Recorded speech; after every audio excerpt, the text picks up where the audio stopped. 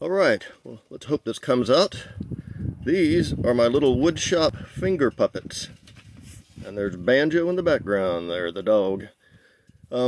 These are little finger puppets. The first three you see right there I made about 20 years ago when I worked at a living history museum.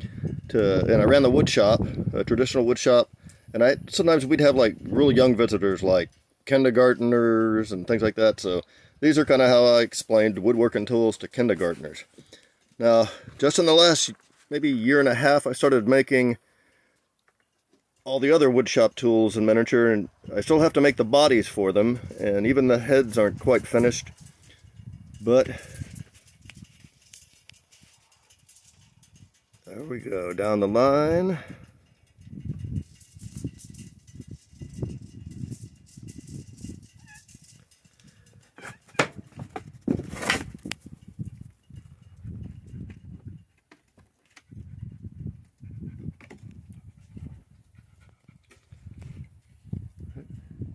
I guess I could give the names out here.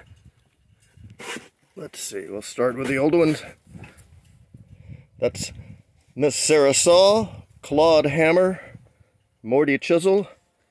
The new ones starting with Betty Brace, Jane Plain. Down there is Marky Gage, Scratchy All.